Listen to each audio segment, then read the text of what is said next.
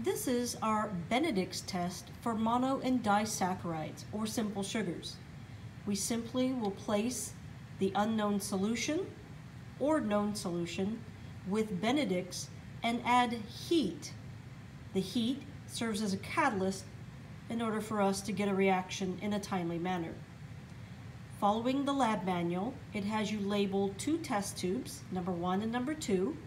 In the first test tube, I will place 1 ml of glucose.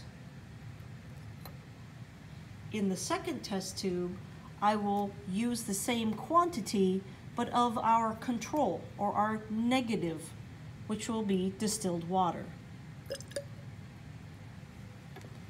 Next, it tells us to use Benedict's. 2 droppers full of Benedict's. Now, Benedict's has a color to itself. Note the color that comes out. So 2 droppers full, there's 1, 2, and I'll put 2 in the second test tube.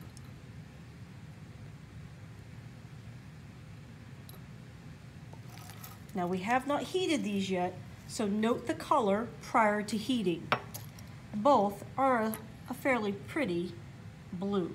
Next, we will put these in a hot water bath, which is essentially a beaker full of water on a hot plate, and let them boil for several minutes.